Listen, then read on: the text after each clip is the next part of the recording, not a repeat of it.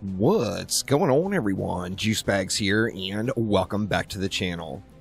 Yesterday, Chromatic announced Dungeon Defenders Going Rogue. This game was released with a lot of mixed reactions and mixed emotions from much of the community. I wanted to go through and give you as best as I can of an unbiased review of the game. Now, obviously, I'm a longtime fan of Dungeon Defenders games, so for me to give a completely unbiased view is a little bit difficult, but I will do my best to get that done. Now, first things first, Dungeon Defenders Going Rogue is a Rogue Lite. Now, yesterday on stream, as I was playing the game, I was asked the question, what is a Rogue Lite? What is a roguelike?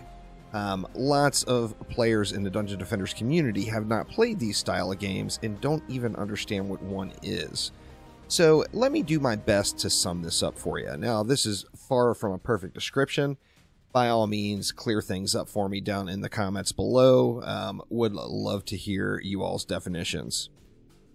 First off, to start off, we have to know what a roguelike is. A roguelike game is a game that features different dungeon or room layouts as you progress through the game, with randomized placements of enemies to provide a essentially different experience every time you play the game. Now, in a roguelike game, when you die, it is permadeath. You lose all your progress, you must start over from the beginning, and you get to take nothing at all with you.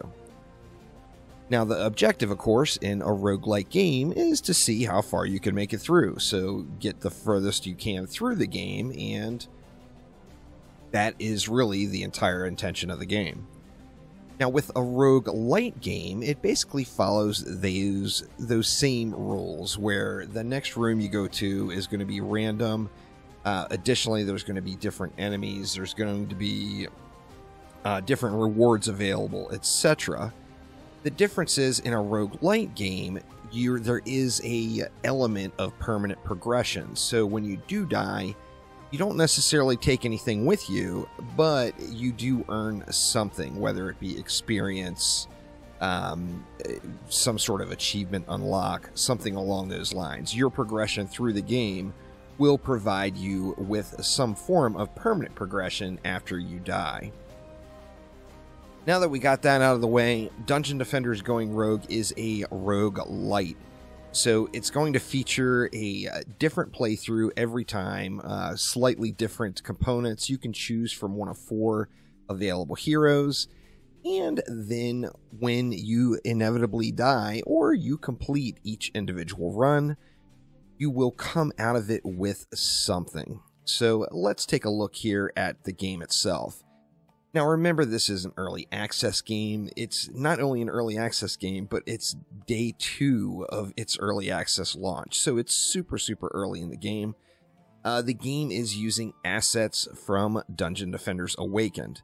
Now, there has been lots of tweaks. There's been quite a few different map reworks and lots of different changes to the visuals itself.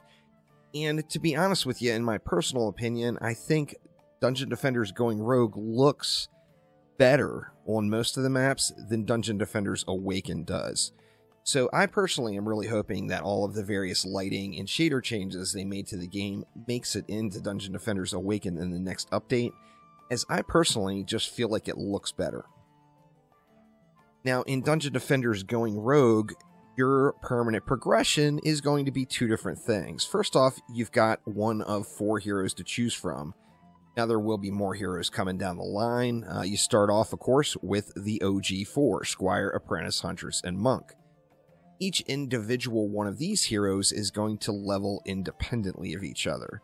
So if we take a look at my Huntress here, who is now level 3, this is the basic attacks that are going to be available in every single run.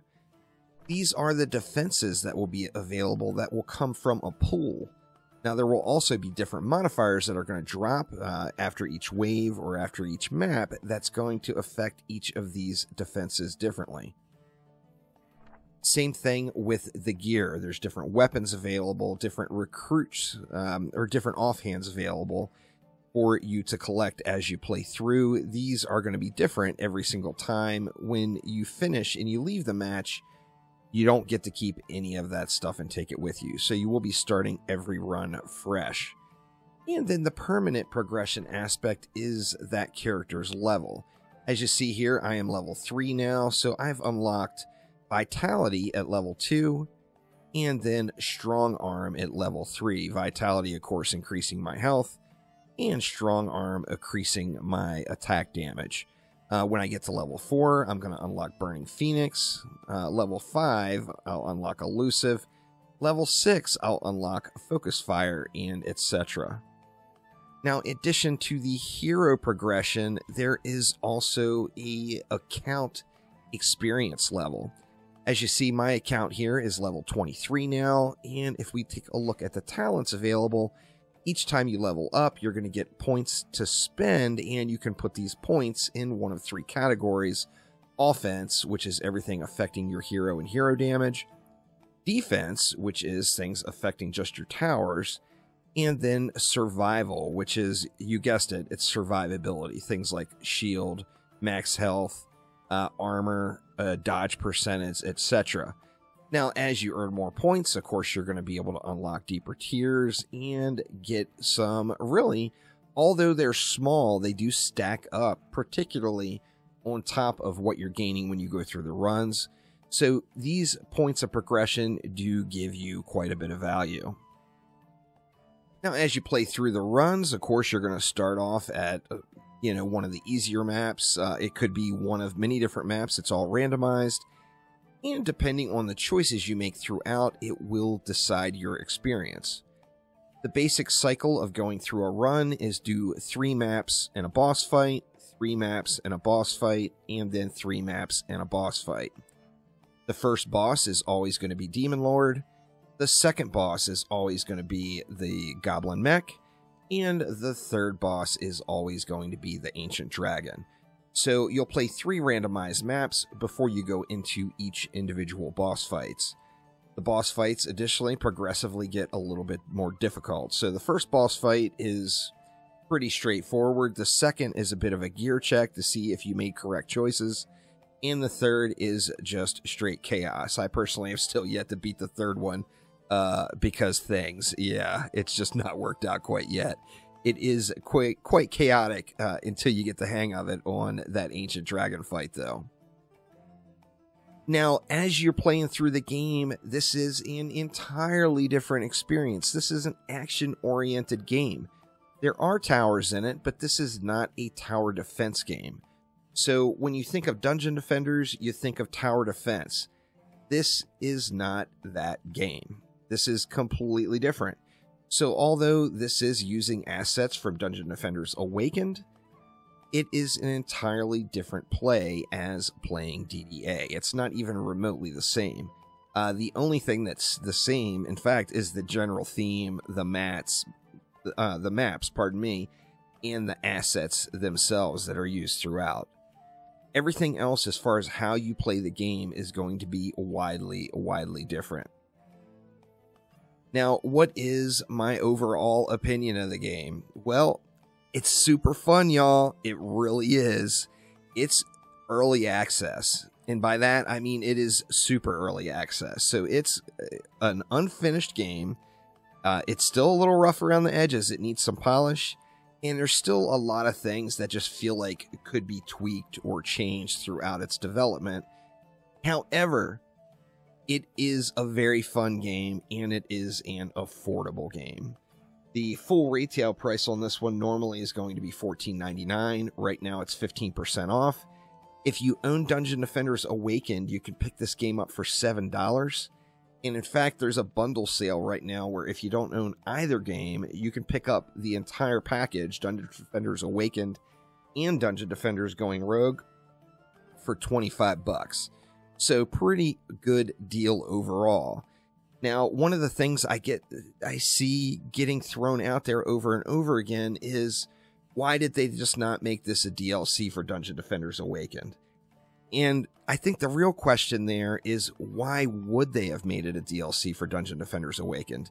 It would only hurt the game. It would only hurt their company if they were to do that. If this was a DLC for Dungeon Defenders Awakened, it would be a paid DLC. Right now, if you already own DDA, you can pick this game up for $7. It would cost more than $7 for a DLC like this to be added into DDA. You'd think it would at least be like $9.99 or something like that. It is an entirely different experience, though. Tower defense games do not appeal to everyone. Rogue Lite games do not appeal to everyone. So if they bundled these together and put them both into one game, first off, if you're a fan of Dungeon Defenders for its tower defense and its loot grind, you just may not like going rogue. However, if you're a fan of Rogue Lite games and not a fan of tower defense, you could absolutely love the game, but not like DDA. So by splitting this up and putting it in its own product and its own game, it's costing us, the Dungeon Defenders players, the same amount of money to play the content. However, it's also getting thrown out there to appeal to an entirely different group of players, which in my opinion is just a really smart business decision. I am always super critical of Chromatic. Those of you, particularly in my Discord server, know all this. However, in my opinion, this was the smartest thing they could have done.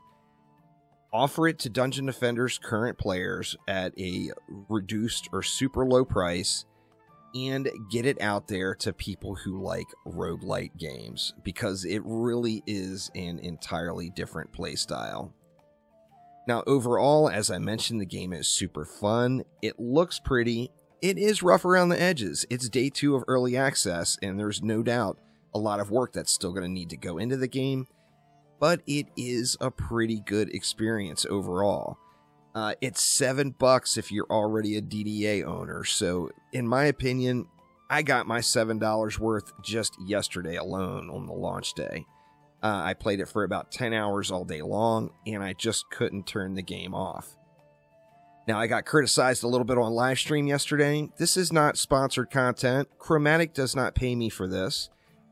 I make these Dungeon Defenders videos because I love the game. Chromatic has never paid me a penny to say anything good about their games, and that's why you get such a fair response. Now, obviously, I'm a fan of the franchise, and that does affect my opinions quite a bit, as I do have long-time feelings for the Dungeon Defenders world.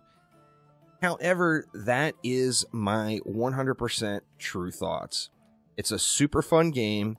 It's rough around the edges in early access and does, without question, need a lot of work. No matter what you feel about what's going on with Dungeon Defenders 2 or Dungeon Defenders Awakened, I still really honestly believe that it was a smart move having this as its separate product, just so it could appeal to that other group of players. And I think this is probably the right direction to go with the game. Now, Dungeon Defenders Awakened isn't going anywhere. Dungeon Defenders 2 isn't going anywhere. Both of them still have updates coming, and this is just a separate product altogether. So let me know what you think of the game down in the description, or down in the comments below. I know some people are going to hate it, some people are going to love it, but it's fun. It really is, and I personally have enjoyed it. Now, I'm not going to put 2,000 hours into this game like I've got into Dungeon Defenders Awakened already, without a doubt. But I definitely have had a good time playing it, and I feel like I've already gotten my money's worth, and I plan to play it more, so it's a win right there for me. So thank you all so much for watching, and I will see ya next time around. Take it easy.